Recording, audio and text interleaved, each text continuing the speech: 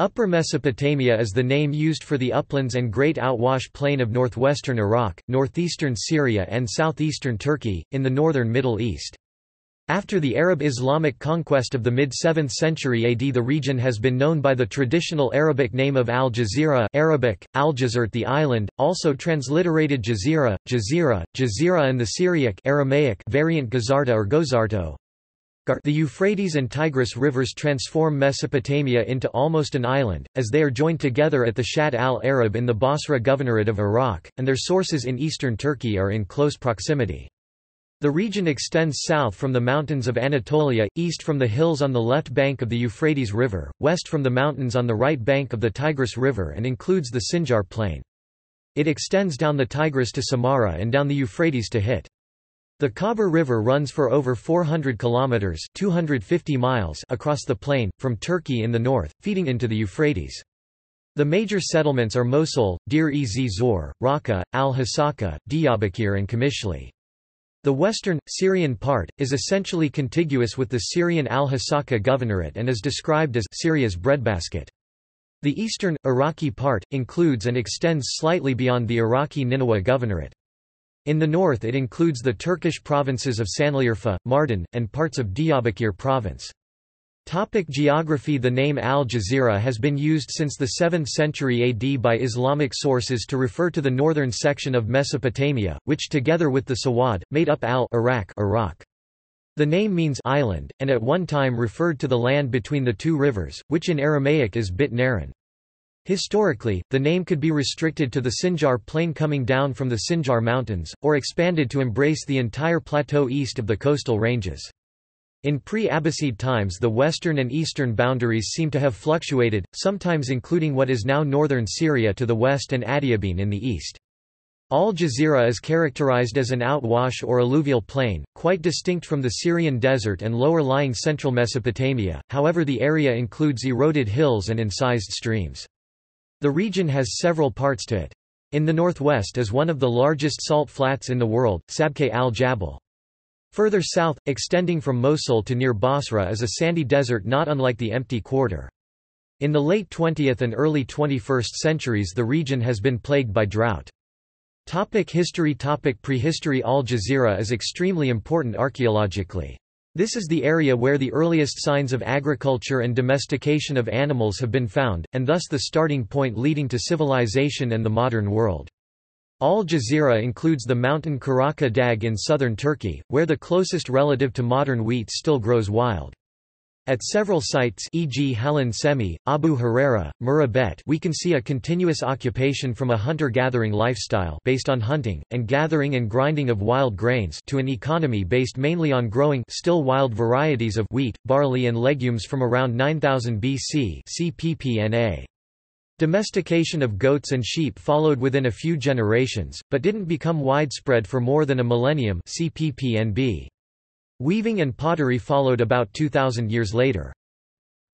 From Al Jazeera the idea of farming along with the domesticated seeds spread first to the rest of the Levant and then to North Africa, Europe and eastwards through Mesopotamia all the way to present-day Pakistan. See Murghar. Earlier archaeologists worked on the assumption that agriculture was a prerequisite to a sedentary lifestyle, but excavations in Israel and Lebanon surprised science by showing that a sedentary lifestyle actually came before agriculture. See the Natufian culture. Further surprises followed in the 1990s with the spectacular finds of the megalithic structures at Göbekli Tepe in southeastern Turkey. The earliest of these apparently ritual buildings are from before 9000 BC, over 5,000 years older than Stonehenge, and thus the absolute oldest known megalithic structures anywhere. As far as we know today, no well-established farming societies existed at the time. Farming seemed to be still experimental and only a smallish supplement to continued hunting and gathering. So either were semi-sedentary hunter-gatherers rich enough and many enough to organize and execute such large communal building projects, or well-established agricultural societies existed much further back than hitherto known. After all, Göbekli Tepe lies just 32 kilometers from Karaka Dag. The questions raised by Göbekli Tepe have led to intense and creative discussions among archaeologists of the Middle East. Excavations at Göbekli Tepe continues, only about 5% has been revealed so far. Early history. Upper Mesopotamia is the heartland of ancient Assyria, founded circa the 25th century BC. From the late 24th century BC it was part of the Akkadian Empire. When the empire broke up, the northern Akkadians reformed Assyria, and from 2050 BC until 605 BC it was an integral part of the Assyrian nation, and the Old Assyrian Empire circa 2050 to 1750 BC, Middle Assyrian Empire 1365 to 1020 BC, and Neo-Assyrian Empire 911 to 605 BC. The Uruk period ca. 4000 to 3100 BC existed from the Protohistoric Chalcolithic to early Bronze Age period in Mesopotamia, including a section of the upper region. The region fell to the Assyrian southern brethren, the Babylonians in 605 BC, and from 539 BC it became part of the Persian Achaemenid Empire where it was known as Athura, Persian for Assyria. From 323 BC it was ruled by the Greek Seleucid Empire, the Greeks corrupting the name to Syria, a 9th century BC Indo-European version of Ashureu Assyria, which they also applied to Aramea. It then fell to the Parthians and Romans and was renamed Assyria by both.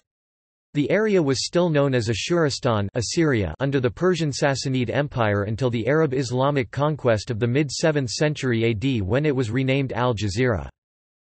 Since pre-Arab and pre-Islamic times, Al-Jazira has been an economically prosperous region with various agricultural fruit and cereal products, as well as a prolific manufacturing food processing and cloth weaving system. The region's position at the border of the Sasanian and Byzantine territories also made it an important commercial center, an advantage that the region continued to enjoy, even after the Muslim conquest of Persia and Byzantine possessions in the Levant. Al-Jazira included the Roman, Byzantine provinces of Osrhoene and Mesopotamia, as well as the Parthian, Persian provinces of Ashuristan, Arbaistan, Nisibis, and Mosul. Islamic empires. The conquest of the region took place under the early caliphate that left the general administration of the region intact, with the exception of levying the jizya tax on the population. At the time of Muawiyah, governor of Syria and the later of the Umayyad Caliphate, the administration of Al-Jazira was included in the administration of Syria. During the early Umayyad Caliphate, the administration of Al-Jazira was often shared with that of Armenia, a vast province encompassing most of Transcaucasia, and Iranian Azerbaijan. The prosperity of the region and its high agricultural and manufacturing output made it an object of contest between the leaders of the early conquering Arab armies. Various conquerors tried, in vain, to bind various cities of the former Sasanian provinces, as well as the newly conquered Byzantine provinces of Mesopotamia, into a coherent unit under their own rule. The control of the region, however, was essential to any power centered in Baghdad. Consequently, the establishment of the Abbasid Caliphate brought Al-Jazira under the direct rule of the government in Baghdad. At this time, Al-Jazira was one of the highest tax-yielding provinces of the Abbasid Empire. During the early history of Islam, Al-Jazira became a center for the Kharijite movement and had to be constantly subdued by various caliphs.